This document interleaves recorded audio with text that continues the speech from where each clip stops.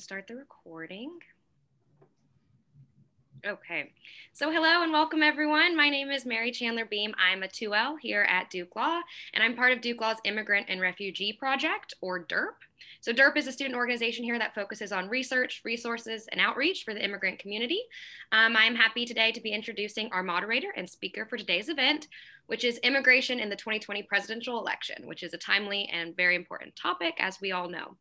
So we will be discussing today how the president shapes immigration policy separately and in conjunction with Congress, and how immigration issues have gained prominence in presidential campaigns. We will discuss the major areas of focus for both the Trump and Obama administrations, as well as the prospects for immigration reform following this upcoming election. So we'll be starting with a few remarks from our speaker, Greg Chen, and then we're going to ask some prepared questions, and then we're going to open it up for general Q&A. So if you have any questions, please send them in the chat to Kate Evans. This event is co-sponsored by the Black Law Students Association, Duke's American Civil Liberties Union, Duke's International Law Society, the Keenan Institute for Ethics at Duke University, the Latin American Law Students Association, the Middle East and North African Law Students Association, the Office of the Dean, the Office of Public Interest and Pro Bono, the Sanford School of Public Policy, and the Women's Law Students Association. Also, this event will be recorded, so please keep that in mind. Lastly, before I introduce our speakers for today, I'd like to highlight DIRP's next event that's coming up. It will be pursuing immigration pro bono opportunities while in private practice. That's going to be on November 10th at 12:30 p.m. So first, I'd like to introduce Professor Kate Evans, who's our moderator for today. Kate Evans is a clinical professor of law and director of the Immigrant Rights Clinic here at Duke. She has supervised students in their representation of non-citizens facing deportation and challenging their detention before the immigration courts, the Board of Immigration Appeals, the U.S. District Courts, the U.S. Court of Appeals, and the U.S. Supreme Court. Her scholarship focuses on the use of an automated system to impose unnecessary and widespread detention by immigration and customs enforcement, as well as the common limitations in state laws that prevent local law enforcement agencies from expanding into civil immigration enforcement. So welcome, Kate. And next, I'd like to introduce Greg Chen. Welcome, Greg. Greg Chen is the Director of Government Relations for the American Immigration Lawyers Association. Prior to joining AILA in 2010, Greg worked for the Lutheran Immigration and Refugee Service and the U.S. Committee for Refugees and Immigrants. He came to Washington, D.C. after spending 5 years in San Francisco at Legal Services for Children, representing children in immigration matters, as well as child welfare, juvenile delinquency, and education law proceedings. He is a graduate of Harvard College and NYU Law School. He clerked for the Ninth Circuit U.S. Court of Appeals. Greg has testified before the U.S. Senate and House of Representatives and is regularly quoted in major print media or on national news broadcasts. So welcome, Greg. And with that, I'm going to turn it over to Kate. Thank you so much, Mary Chandler. I really appreciate it. We are thrilled to have you here today, Greg. AILA has been basically the guiding light to get through the last 4 years as a practitioner, and I count on the up-to-date both advocacy and sort of explanations of the ever-changing world that we are operating in right now. As we look down the final 2 weeks of this presidential campaign to the elections on November 3rd, we're really excited to have you to talk about, the dynamics that we're seeing surrounding immigration policy and immigration rhetoric, both in 2016 and then in 2020, those both looking a little bit different. And so we're very grateful for your insights on this. So first, I want to hand it over to you for your remarks, and then we have a number of questions that students have submitted in anticipation of your appearance here today. Great. Well, thank you so much to you, Kate, and to the clinic and to the law students groups that have invited me to discuss this important issue of the future of immigration policy. The American Immigration Lawyers Association is the National Association of Immigration Lawyers, and we comprise about 15,000 attorneys and law professors across the country. Core to our mission is the advancement of fair and reasonable immigration law and policy. You can get many of our resources that I'll be talking about today on our website.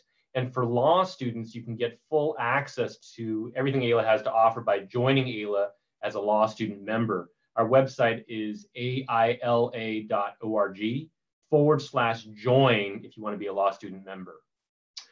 Today, I will address briefly 3 major topics. First, an overview of the Trump administration, what it's done on immigration.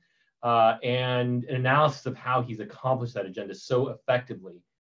Third, I'll be giving some recommendations on how a future Biden administration should correct many of these harms and set a new or reestablish a new, more welcoming vision for America. So the past 4 years of the Trump administration have brought truly unprecedented changes in immigration policy and law. Indeed, the sweep of these changes have been radical and breathtaking. Never before in its history has the United States had a president who's so determined, almost single-mindedly, to implement a restrictionist and anti-immigrant agenda. And practically speaking, he's done this in 3 ways. First, through his message. Second, through a full-scale ramp-up of machinery of enforcement. And third, through really a radical transformation of the legal immigration systems themselves. Now, as to message, it's really through the power of his bully pulpit, or more accurately, his Twitter account, that the president has conveyed a powerfully hostile and xenophobic message. He's called Mexicans rapists. He's called Haitian and African nations an expletive. He's openly declared his intent to implement a total ban on Muslims, which he then fulfilled. And in so doing, he betrayed an undeniable nationalistic and racist animus. And that message has permeated throughout the administration's overall policies. His most headline-grabbing acts have been in the realm of enforcement. And I won't go through all of them, but they include several different kinds of bans, including most recently the CDC-issued ban related to COVID. He's built border walls and conducted high-profile raids and increased detention use in truly inhumane ways that will just leave people in tears and do every day for those who are trapped in detention or working with them. He, unlike other past presidents, has targeted enforcement to be across the board. And so rather than focusing enforcement on certain priorities, he has detained and deported families, separated children from the parents, and even targeted people for deportation who might have compelling equities in a way that in the past just was not done. Now, what has gotten less attention is how the president has slowed legal immigration itself to the United States. US Citizenship and Immigration Services and the immigration courts are 2 critical agencies that are often overlooked, but combined, they decide well over 5 million immigration cases every day. In the courts, the harmful and counterproductive management that his administration has put in place has slowed down the processes so that the courts are now backlogged by more than double the number of cases they were when he came into office. And now that backlog stands at 1.2 million cases, meaning that people who apply for asylum or other forms of relief are often waiting 3, 4, or even more years for the case to be heard. At USCIS, processing times have also doubled, meaning children, spouses, workers, and others that might have waited 6 months at one point are now waiting perhaps over a year or more for green cards and other applications. Now, how has he changed immigration so radically in just 4 years? The vast authority of the executive branch, that the executive branch exercises over immigration, is really the key piece to this. And it's a massive federal system with both enforcement and adjudicatory responsibilities. Merely by shifting the operations of these agencies or making them inoperable, the president exerts enormous power. So he's certainly lived up to his name as enforcer in chief. And he is more able to exert that power now due to the large unauthorized population, which is estimated at about 11 million in the United States. And with so many people living in a tenuous legal status, the executive branch has even greater discretion in whether and how to enforce the law against them. If Congress acted, let's say, to pass the DREAM Act, which it was unable to do, there might be a clear status for Dreamers. But instead, President Obama, after many years of waiting for Congress to act, implemented the Deferred Action for Childhood Arrival program. But the new president, or not so new, President Trump has rescinded it, and he now has the authority to completely terminate the program, and all those people, about 700,000 people, would be at risk. He's not only the enforcer in chief, but he's also a disruptor in chief. And in this regard, he stands apart from his predecessors and is willing to disrupt systems and literally disable federal agencies that he's charged with running. I'll just give a couple of quick examples. One is that he has now required USCIS adjudication officers in the course of reviewing somebody's case file to duplicate work and to conduct interviews with applicants when it's not even necessary. This is just like sand being thrown into the gears of a machine, and it slows it down or it makes it not work well at all. On the court side, the disruption has meant having judges be subject to strict rules about when they complete their cases. These are actually quotas that are part of their performance reviews. And it is designed to speed them up. But at the same time, he's stripped judges of the authority to grant continuances or to terminate cases or administratively close cases. All these have meant that the courts can't manage their cases nearly as well. And while Americans expect the judicial system to be impartial, Trump has really changed that. A powerful indication of this is the court's average asylum grant rate, which has dropped 40% on average compared to previous administrations. That's both Bush and Obama together. Those are just a few sketches, but I will turn now to if Vice President Biden is elected, how should he undo these significant harms that go so deeply and so broadly? And how should he reestablish America as a nation that welcomes immigrants? Well, strategically, he's going to need to correct the extensive damage done by the Trump administration, which is now a walloping 900 immigration-related policies and actions. But in addition, he has to go beyond that. And he's going to need to make major improvements to the immigration system so that it actually serves our country's goals and values. He's going to need to lead with a forceful message that communicates his vision. One thing that's good is that his campaign platform already states that he sees America as integral to our country and our country's values. Bold, expeditious actions, absolutely vital here. He's going to have to rescind memos and orders and change policies from day one. And he's going to need to set the tone very quickly because especially for people who are in the border regions where human life is at peril, we literally have hundreds of thousands of people that are whose lives are at risk or who are in detention, and that needs to be addressed very rapidly. Ultimately, real lasting reform is going to require Congress to act. Biden has pledged to send a proposal to Congress as a priority. That being said, I am not particularly hopeful that reform can be achieved in the next term. I've spent the last 15 years fighting for reform legislation, and Congress, unfortunately, has become increasingly partisan. The past 4 years has further poisoned the immigration well that it will take much longer to clean the toxicity out of Washington, D.C. The only scenario that I could see where immigration would move rapidly through Congress is if Democrats win not only the White House, but both chambers of Congress. And if that happens, immigration reform should be a top priority to accomplish in the first year. So it goes without saying that if Biden is elected, he will have a huge task to accomplish.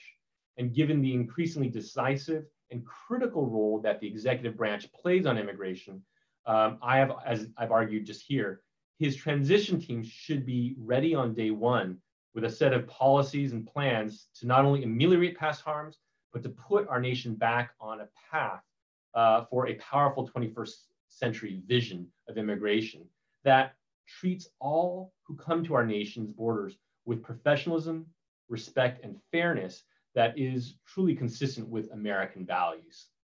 So I'll stop there and happy to turn it back over to Kate for any questions you have. And thank you. Wonderful, thank you.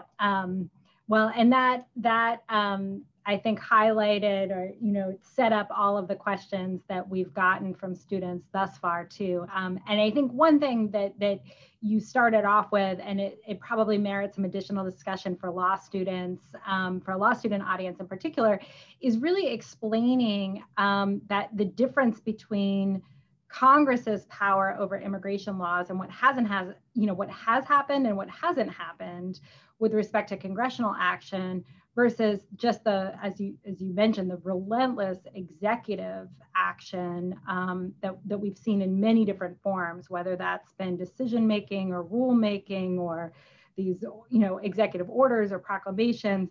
And so why is it that we feel like we're seeing that so much change is happening the executive branch, while we're not seeing action from the congressional branch? How do these two sort of areas divide up the space and the power?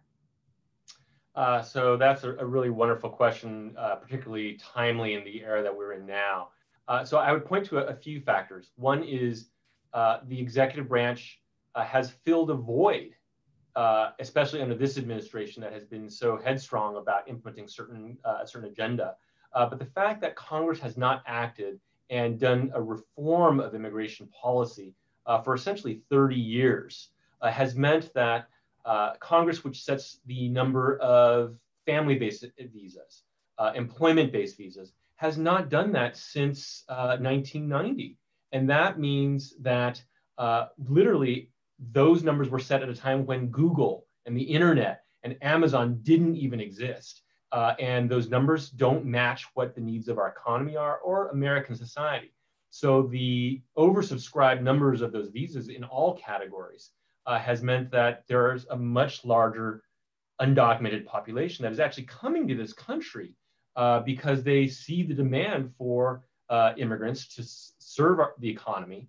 And a colleague of mine often gives the metaphor of it's like having a stop sign at the border, but literally have a welcome jobs need to be filled sign that everybody else in the United States is signaling to people that are not in our country. And so that's led to a huge undocumented population. And what I was emphasizing before is this discretionary power over enforcement that the president now has always exercised, but with so many people whose lives stand and hang in the balance, and the absence of congressional action to restructure our system to meet our country's needs, it has just meant that there is much more realm for the federal executive branch to step in and implement its agenda at its discretion. Yeah, and I think that that raises the sort of comparison between the Obama administration and the use of discretion there, which was, you know, a core feature in immigration policy under the Obama administration, versus the use of discretion under the Trump administration, and how you think about sort of the two sides of this coin, you know, when so much discretionary power lies with the executive branch right now with the president. So that's an excellent topic that people have written books about. The fact is that law enforcement, by definition, not just in immigration, has traditionally operated under a system called prosecutorial discretion. Many of you may have heard this term. It's the basic recognition that police on the streets, US attorneys, and immigration officers cannot possibly pursue everybody at the same time and need to make smart choices about what's the best way to protect people on the streets, protect our communities, or to enforce laws. And they always have to make choices about that.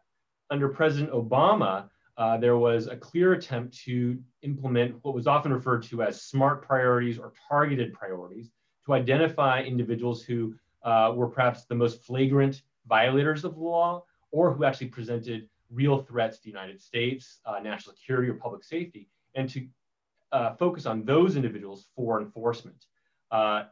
President Trump has really turned that around completely. And what he announced very early on in his administration was that enforcement would be across the board. And so this concept of maximal enforcement at all times against everybody is actually not effective, because it means that actually US attorneys are pursuing cases involving people who have entered the country without authorization, and that can be prosecuted as a federal offense under federal law. But he has escalated those so much in such an aggressive way that it actually has overshadowed prosecutions for, let's say, narcotics, weapons smuggling, human trafficking, which I think most Americans would think are much higher priorities. So that's where discretion has been turned on its head, and it's not effective as an overall law enforcement goal.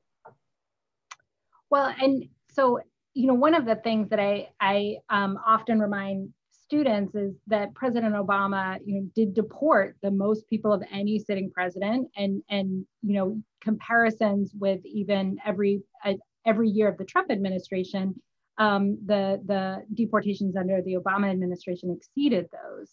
How do you sort of reconcile that disparity in actual sort of numbers with the use of discretion and this kind of enforcement across the board policy by President Trump? So yeah, there's no question about the statistics there that you cited. Clearly, President Obama had a very large number of people that were formally removed from the country. The fact is that that's just one measure of the activities of an administration on immigration and on immigration enforcement specifically. One issue that's important to recognize is what the current president, President Trump, has done to keep people from coming to the United States before they even cross into our territory, or when they arrive, to push them back rapidly.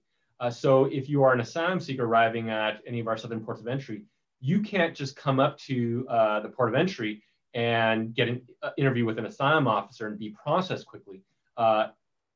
In the early years of the Trump administration, what they did was they had escalated the policy of having somebody be turned back, and essentially, the term was metering, but it's like take a ticket and come back several weeks later. Meanwhile, you are living in Mexico, where the conditions are frightening and highly dangerous for anybody who's vulnerable or an asylum seeker. And so you've never made it into the United States, and your arrival will never be recorded. So you've never been removed from the United States, period. This is actually a strategy that has been increasingly used, not just by President Trump, but by predecessors as well, to essentially push US immigration control policy beyond our borders.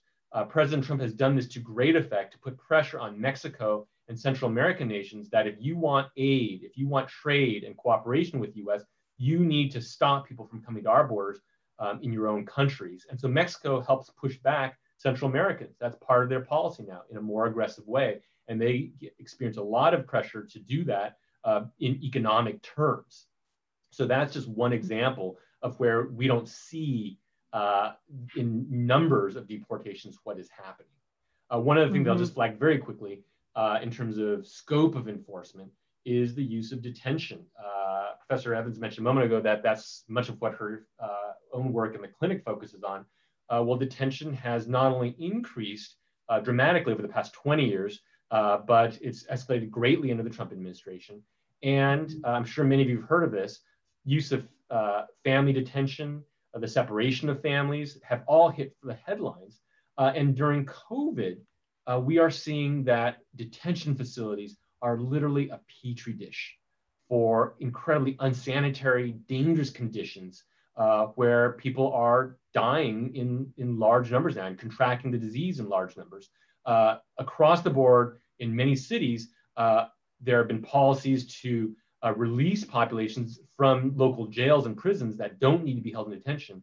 We've seen that under DHS and ICE, they're very slow to do that. So the lack of enlightened reform concepts in immigration, which is far leaning in the other direction, means that it's jeopardizing not only the people in detention, but facility personnel and also local communities. Because if you have an outbreak that results because a hospital can't treat people in a local facility, you're going to see the people in that community affected as well. So that's another way that enforcement has dramatically increased under this administration. Yeah, we are working on a habeas petition for a client in the Northwest Detention Center that it is incredibly frustrating to watch these situations play out and the difficulty in prevailing on that notion of this individual shouldn't be facing a potential death sentence simply because he has, he's waiting for a decision in his immigration case. And I am grateful to all the work that AILA and many other national organizations are doing to continue to push and litigate these situations that were bad before COVID hit and far worse since. One thing I wanted to go back to, with respect to the lack of reform coming out of Congress that would shrink the discretionary space, and the way that gets used by various administrations. One of the things that I'm always impressed by when I sort of dig in preparation for some presentation or conversation is the widespread support and consensus around some core principles for immigration reform. And we don't see that actually happening in Congress, but I was wondering if you could speak to where we do have common ground, broadly in this country.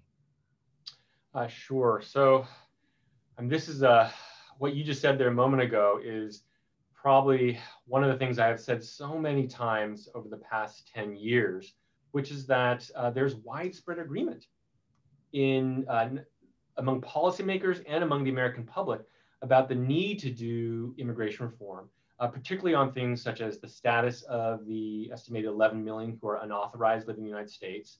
I think it's recent polling has consistently held that 3 out of 4, if not more, Americans believe that those who are in unauthorized status should have the opportunity to get legal status that's permanent, and if they would like the opportunity to become US citizens in the future.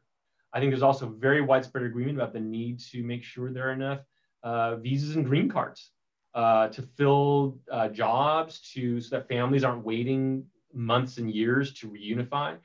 So actually on a lot of the core principles of immigration reform, there's widespread agreement. I think on enforcement, there is perhaps less agreement between the two parties. And I think in the past 4 years, perhaps less agreement among the populace about what is necessary because we've become more of a country divided. And since this president talks so much about the need for border walls and rapid, aggressive enforcement, I think there may be more people in the country that think that aggressive enforcement is necessary. But I think how that gets done when you get policymakers together, they actually are in pretty clear agreement. Like, I don't think there are many immigration experts at all, including those within CBP, who would support the idea of spending hundreds of millions, billions of dollars on the border wall. That's just not effective. And the president has nonetheless pursued that goal. So the challenge here that we really face to get to the political issue is that we have a Congress that is more divided and a president that has exerted incredible influence over his particular party, that members of the Republican Party are not willing to step outside and support reforms, even if they think it makes sense and even if they think their own constituency would generally support it. But they are afraid that if the president attacks them for being soft on immigration, they will lose their office. And so we've seen inaction by the Republican Party on immigration for certainly the past 4 years in any constructive manner. If President Trump is not reelected, we could very well see that bipartisanship increase, and Republicans more willing to come to the table. Mm-hmm.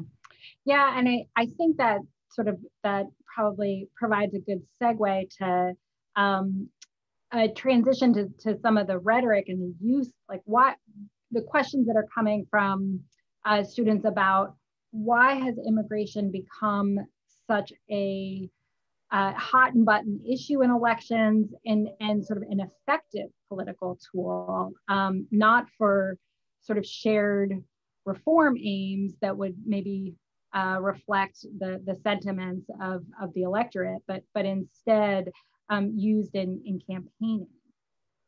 Yeah. So unfortunately, this trend began before President Trump came into office. I think it's something that we've seen now, certainly in the past 2 decades, increasingly. But historically, immigration and immigrants have been an easy population to scapegoat when it comes to politics. And what we're really talking about here is not a policy issue, but a political issue.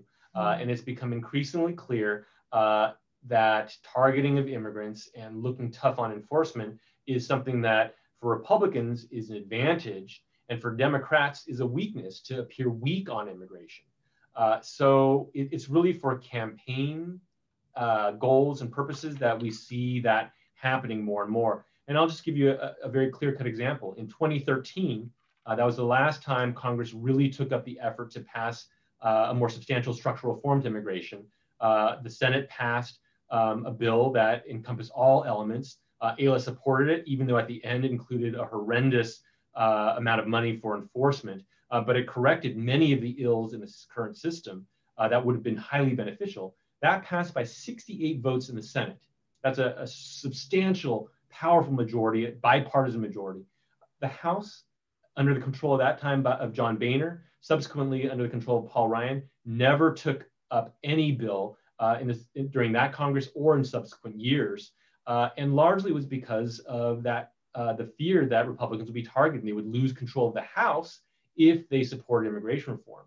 Marco Rubio, who ran for president, senator of Florida, who ran for president and against President Trump during the primaries, backed away from the reform bill that he championed. He was one of the key, what was referred to as the gang of 8, 4 Republicans and 4 Democrats that we worked together with to enact in the Senate that Senate bill. He backed away from his proposal and really wouldn't even endorse it on the campaign trail. And he was attacked for it by Ted Cruz and others. Another example of how immigration reform is a vulnerability for Republicans. Mm-hmm.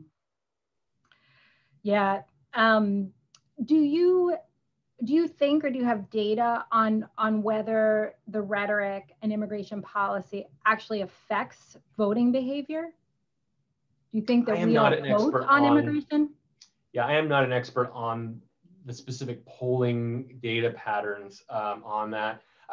I will say, so this is not hard data in terms of statistics, but I think it is widely accepted that President Trump has effectively used the anti-immigrant rhetoric to rile up his base. And so we hear this all the time in the current election campaign discussions that he speaks to his base. So I think this message works well for them. I think the challenge is how and whether it even appeals to the moderate, more centrist and independent population of voters right now. I would argue that it probably does not, maybe even more forcefully, I think it really does not. And if anything, it may likely alienate voting populations that would be more supportive or inclined to agree with his economic policies and other policies. President Bush Jr. Is a good example of that. Before 9/11 struck, he was on the verge of passing an immigration bill with, at that time, President Vicente Fox of Mexico, which would have been a tremendous bill. That was literally on the docket to be debated by the Senate during the weeks just before 9/11 struck. Mm-hmm. And at that point, immigration was poisoned because of the terrorism attachment and concerns. But since then, we really have had a much harder time for Republicans to draw upon immigration reform as a positive campaign opportunity for them to appeal to the Latino vote and appeal to a more broad centrist voter population. Mm-hmm. Well, one of the branch of government we haven't yet talked about are the courts. And so we see that the Trump administration, that the Supreme Court is taking up a number of really prominent Trump administration policies, soon, including the census and who gets counted. How do you see sort of the role of the presidential election, with respect to some of these core and potentially long sweeping decisions, with the potential to have, an effect for a long time? So with specific regard to the Supreme Court, maybe I'll just make 2 comments. One is, first of all, I think if Judge Coney Barrett is confirmed and there's a 6-3 substantial conservative majority on the court, I think we will see that many of the more difficult policies that the Trump administration has implemented will be upheld. And I think also on some of the policies where perhaps a more liberal bench would have been more concerned about protecting the equities and the issues of fairness, the constitutional issues, a more conservative court may be less inclined to do that. But the other point that I would make is that many of the more conservative positions that have come out of the court on upholding the president's authority has to do with executive discretion and executive authority. So if we have a new president come in who undoes a lot of what the previous administration did, I think it'll be hard to for those actions to be challenged. Mm-hmm. And maybe the one area that I'll just note here is the DACA program, of which the President Trump rescinded and then was challenged and successfully challenged until this summer for him not going through the proper administrative procedures to rescind the previous President Obama's policy. Now the court said, okay, you can go ahead and do this. And the president actually hasn't officially rescinded DACA yet. I think that's for political reasons. But that breadth of discretion that a future President Obama would also have could likely receive the deference from a future Supreme Court with Judge Coney Barrett on it. And so that's just something that is for the tea leaves to be read, but I think it's an important factor to keep in mind. Mm-hmm. Yeah, absolutely. Well, I think, we got news this morning of yet another restriction on asylum through a new rule that would limit who can receive asylum as a matter of discretion. And I feel like every week not every week, it's every day, some major change is coming in that way. And there certainly has the feel like this is accelerating in the lead up to the election here in a couple of weeks. Do you think that there is an intentional sort of acceleration of changes, or are we simply seeing all this stuff that's been percolating and it happens to be arriving in October? There's no question. There's been an intensified acceleration. That's not unusual, however. Every president toward the end of a term, when elections are coming up, will try to ram through as many possible changes, certainly by regulation if possible, or by memos if that's not possible during the preceding months. And so we have seen typically 3 or 4 new regulations be proposed in the past 2 months across the board on immigration, not just asylum, but those that affect employment processing, employment authorization documents themselves, across the board, really.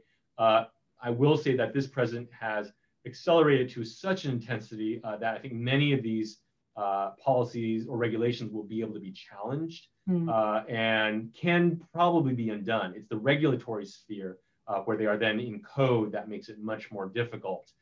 And for that reason, we are seeing more regulations now come into place.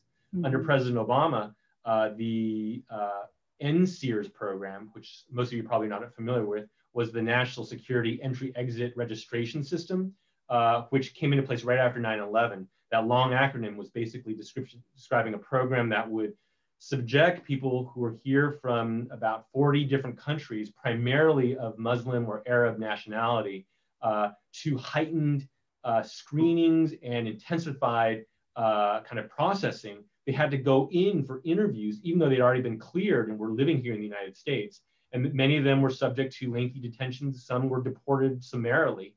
That had been halted under the Obama years, but never removed from the books. And actually, one of the last things that we fought for that President Obama then did was to remove that from the regulatory books in December of 2016.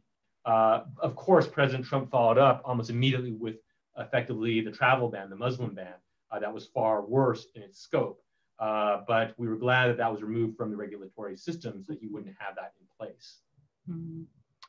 So do you have, I have sort of 2 directions I'm thinking about at this point. One is I want to make sure we talk about some of the restrictions associated with different areas of immigration, which you touched on in your remarks, but really exploring how far the administration has changed refugee resettlement, for example, and some of the employment flows in immigration right now. And the other road I want to go down is your sort of priorities for how to actually undo what we're seeing as sort of the tsunami of changes towards the end of the first 4 years anyway. And so maybe let's start first with like how does a Biden administration, should he win, undo this, and what's the priority list for where to start? Happy to answer that. But since you mentioned the word U.S. Refugee Resettlement Program, I can't help but just make a comment on that. When I first came to Washington, I worked for 2 different agencies or organizations that help resettle refugees here to the United States. At that time, and for many years, it has been the goal set by the president in consultation with Congress to resettle about 80 to 100,000 refugees worldwide every year. And that's not always met, but in some years it has far exceeded that. When we had the crisis in Indochina, Vietnam War, Cambodian Civil War, those produced such outflows that we had 150, 200,000 people being resettled to the United States. And for the United States to absorb 100,000 refugees is a very small population. The refugee resettlement program is actually more of a demonstration by the United States that we are committed to humanitarian aid. It's not actually a massive humanitarian program in direct assistance, because if you look at the number of Syrians, for example, who have fled from Syria, it's in the millions. The countries that have borne that, by and large, are Turkey, Jordan, and some European countries like Germany that have hundreds of thousands, if not millions, of Syrians. Our numbers are far smaller in orders of magnitude. So the US program is really just one that is meant to show that we are trying to do our fair share, albeit a small proportion given our wealth and our size as a country. But under President Trump, to say the least, it has dropped to a mere fraction of that. I think this year we are on track to probably settle 10,000 or less.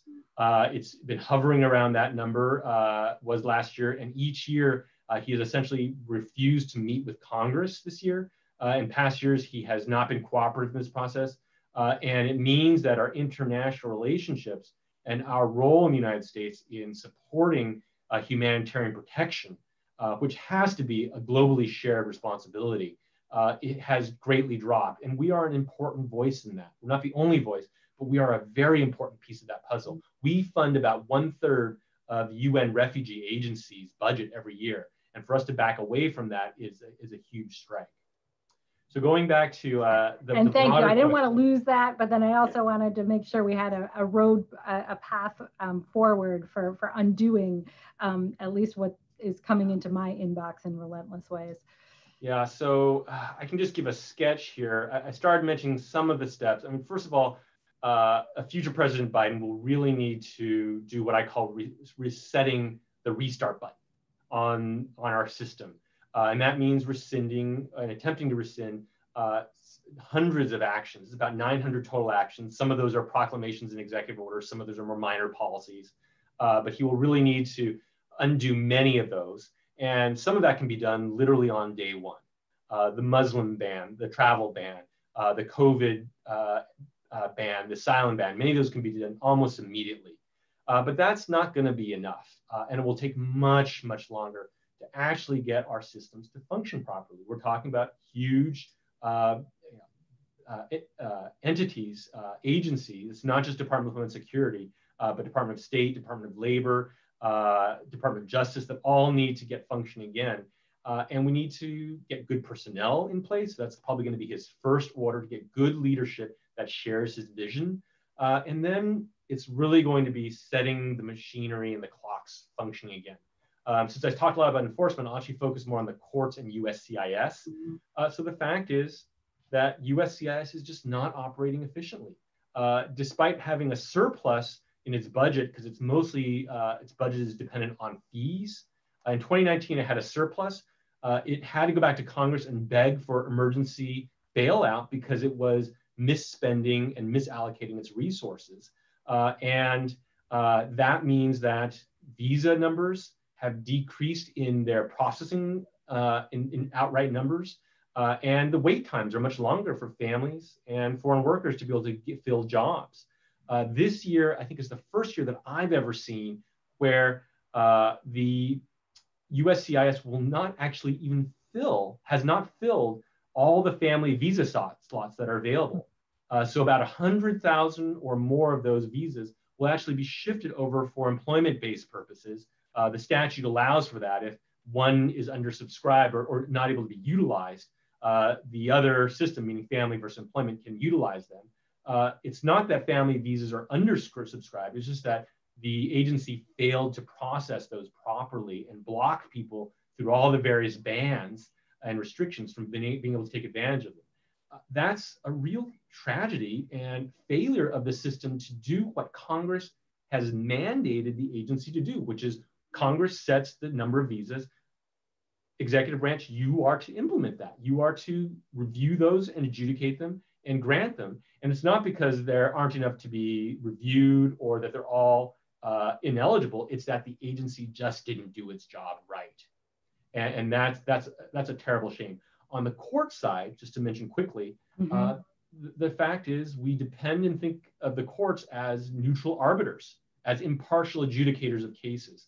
but this administration has put a huge amount of power shifted into the hands of the bureaucratic administrators that are in charge of the courts to, first of all, undo decisions of the appellate and the trial bench of the courts, which is just unheard of. They've appointed many more people who have ideological or prosecutorial bias, which just undermines the faith and integrity in our court system to begin with.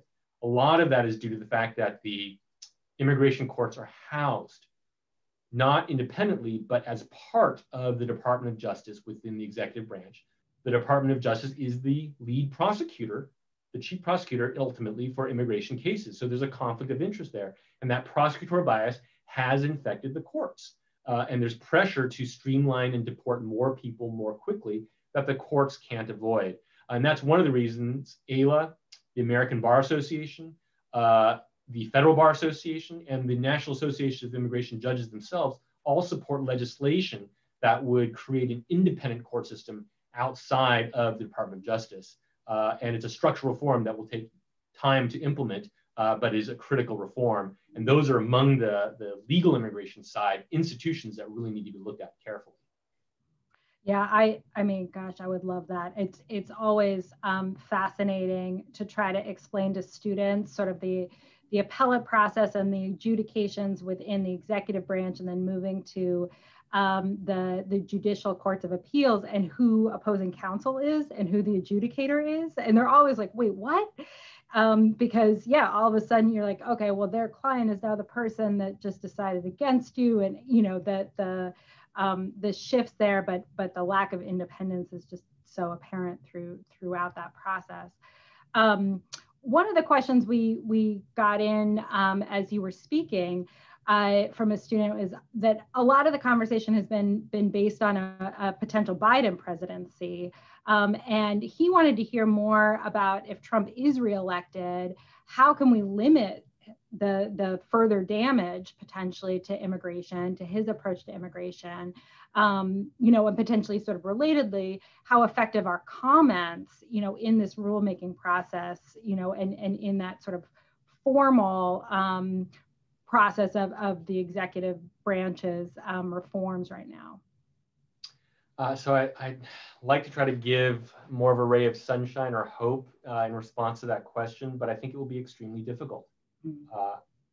I think if President Trump is elected to a second term, first of all, the systems and machinery of executive branch policy making on immigration are all in place now. We saw in 2017, when he was first elected, that the administration really didn't know what it was doing very effectively. And they trotted out a bunch of orders and proclamations that they didn't have their shoes tied yet, and they tripped on them. Multiple versions of the travel ban, for example, that came out and were successfully challenged by litigators in court. So litigation is an effective tool and will continue to be. But as you already flagged with the Supreme Court, I think it's going to be much harder, especially if the confirmation of Judge Coney Barrett goes through and they have a 6-3 majority. It'll be much harder for litigators to challenge these restrictions. The Muslim ban was upheld under an unusual authority that hadn't been used much before, 212F of the Immigration Nationality Act, which is essentially a national security provision that gives quite a bit of authority for the president to regulate who comes in. And the court said as much for the third iteration of the Muslim ban that was challenged. But that authority has continued to be used. It was used for part of the COVID-related bans, and it'll be very hard to challenge it. And if the court gets stacked even further, litigation is going to be a weaker arm, a weaker method to use. You mentioned regulations. AILA comments on most, if not all, of the major regulations that come out on immigration. And formally, the agency has a responsibility to respond to every unique comment that is submitted on a particular regulation. It's supposed to account for it, explain, provide reasoning for why it's going to stick with its current comment, its current regulation that's proposed, or change it based on comments. But the fact is that this administration has already shown a willingness to disregard so many of the procedures in law that all past administrations had typically respected. And even in its proposed regulations, we frequently see lack of reference to any kind of research or data to support why a new regulation is being proposed. We're about to submit regulation comments on a new asylum ban. It's new asylum regulations that will make it much harder to seek asylum and set, let's say, a 15-day deadline for filing for asylum, which is extremely short. They didn't give any real explanation for why that would be effective or if that was even achievable. So there's no data to support it. We will explain why they need to do that and why it fails, but they can disregard that. And the only check would be Congress or the courts at this point, both of which are going to be much more limited moving forward. So I think we will face an even steeper climb as time goes on if the administration is reelected. I want to find that ray of hope too. But I understand the reality that we would confront there. And I think probably importantly, it would be nice to hear you drill down a little bit. We talked right before we formally started this conversation about the work of the Justice Campaign and the work of a lot of pro bono attorneys on the southern border, and how that's also shifted amid the ban related to COVID. But I think it's really important that people understand how different the southern border looks these days, and what work can be done there. Yeah, so I'll talk first about just our immigration justice campaign, then also maybe a little more broadly about southern border issues. So AILA and our sister organization, the American Immigration Council, started a project basically soon into the 2017, at the beginning of President Trump's administration, called the Immigration Justice Campaign. It's a pro bono, but also effort, but also a locally based partnership where we have volunteers that assist in the representation of people that are primarily coming in as recent arrivals that are then detained either in the border regions or very quickly thereafter sent to interior detention facilities. These are often families and children that are impacted by this. And for any of you who are on the call now, who are either law students, who are practicing lawyers, go to immigrationjustice.us. That's our campaign website, or you can go to aila.org and there'll be a link there. And there are opportunities for you to volunteer either remotely or in person. The in-person capacity is different now because of COVID, but in the past we had law school clinics or teams of people sent by a law firm go to, let's say, Dilley, Texas, and stay there for a week and help screen asylum seekers, help prepare requests that they be released from custody. Because even though they're asylum seekers, they are tipped, as a matter of course now, held in detention for the course of their case, which didn't used to be the case, but has become the norm, the de facto practice. And it is so much harder to get a fair opportunity to seek asylum when you're in detention, if for any reason that you are desperate to do anything to get out of detention and you'll give up your case just for that reason, but also because you can't get any real opportunity to have a lawyer represent you, which is critical in an immigration case. So I would recommend to any of you, happy to speak with you if you want to email me later about it. With respect to just what's happening at the southern border, that is such a huge topic. One of the ways that the president has been so effective is to layer on multiple overlapping or redundant policies to block people from coming to the country. I mentioned how some of that is beyond our borders at the southern border, but then we've got multiple kinds of bans that operate to make it harder for people to enter. We have wait policies that require you just to wait if you're seeking asylum. We also have agreements with those foreign countries that they not send certain people to the United States, or that certain people won't even be eligible if they've passed through Central America or Mexico before coming to the United States. That layering has been incredibly effective, and it means that I don't think I am exaggerating here to say the asylum system has really been eviscerated. It is incredibly, if not difficult, if not impossible to obtain asylum. And some of the first steps that we will need under a Biden administration would be to surge resources to the southern border, not the kind that President Trump has surged, because we have plenty of enforcement officers there. Customs and Border Protection is at 19,000, 20,000 officers now that are stationed in that region. But what we need are asylum officers to actually screen people, because Customs and Border Protection has begun doing asylum interviews. They are simply not qualified to do that. And I would argue that it's against the statute for them to be doing these kinds of interviews. It's not their skill set, and they're not oriented that way. And they will frighten people with a gun in their holster when they talk about asylum.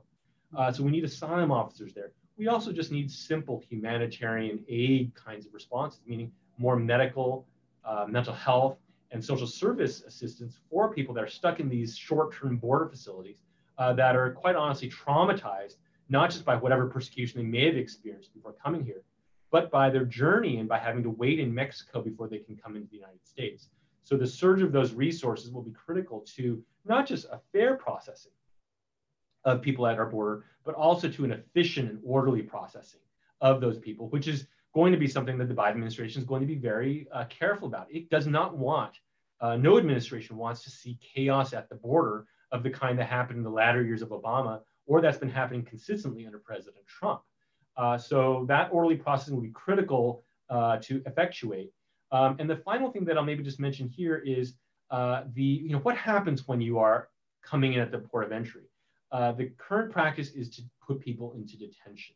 That is extremely expensive for the American taxpayer. We're talking about over $2 billion a year to hold people who are primarily asylum seekers and families who certainly pose no threat but to our communities, but also who don't need to be detained because they're likely to want to show up to court to get their asylum relief. That's the way they're going to get legal status. So they have a strong incentive.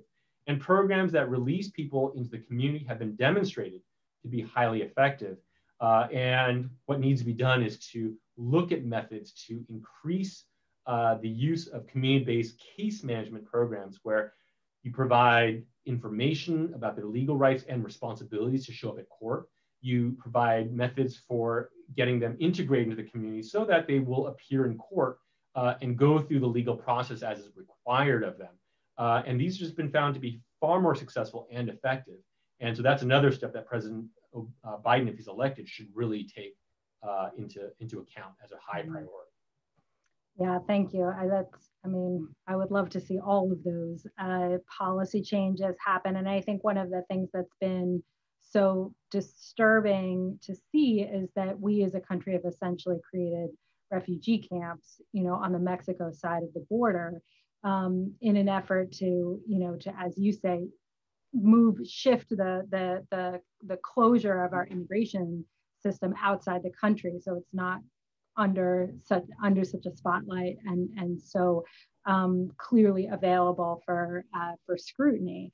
But that as sort of a effect of that policy is just heartbreaking and so frustrating, especially amid COVID and the ever increasing layers there, to not be able to do those trips to the border, to not be able to respond at least in our own ways to that crisis.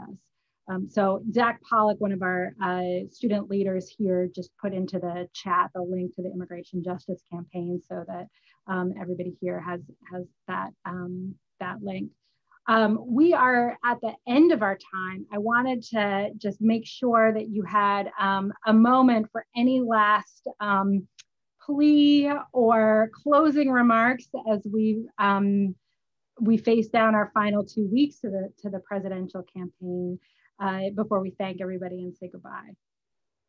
Sure, I'm happy to make a couple of quick remarks. One is simply that this election will be critical. I think we will see just dramatically different approaches on immigration from these to the president and candidate Biden on immigration. If Vice President Biden is elected as president, I think we will have an incredible opportunity to see change be put in place. But future President Biden will be in a very difficult place to implement all these changes quickly. And that's why, as law students, as members of the legal community, it's going to be so important that we work together and as stakeholders make sure to educate both the incoming administration as well as Congress and the public about the need for these, because he's going to respond to the depth of public concern. He won't be able to undo 900 actions in the first year or even in the first 4 years. He's going to want to do it in a way that is thoughtful. But I would emphasize that we need bold action from a future President Biden to act in the first weeks and months of his presidency on immigration. And that's going to take voices from the American public and for those who are really invested in this. And leaning into that process is going to be absolutely important. So I would leave with that note that the work doesn't end with the election of a new president. The work begins there. That's what AILA is very much focused on. We want to be of counsel to a new administration to be able to influence what they do to make sure that's done the best way and the right way. But we also want to be a cudgel, a voice to push a new administration to do the right thing, because they will need, and I think if they are smart, they will appreciate pressure from the outside to do the right thing. Mm-hmm. Well, thank you very much. Thank you so much for spending your time with us right before the election, as we are all sorting through the information coming into our phones and our inboxes and our mailboxes and every other form of outreach right now, and are grateful for you to take some of that apart and lay out a plan to move forward. So thank you again for your time. Thanks to everybody for joining us today, and we hope to see you back for our final event in the series on November 10th.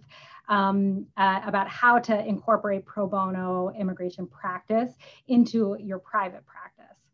Thanks so much. Thank you so much for having me. Absolutely. Thank you, everybody.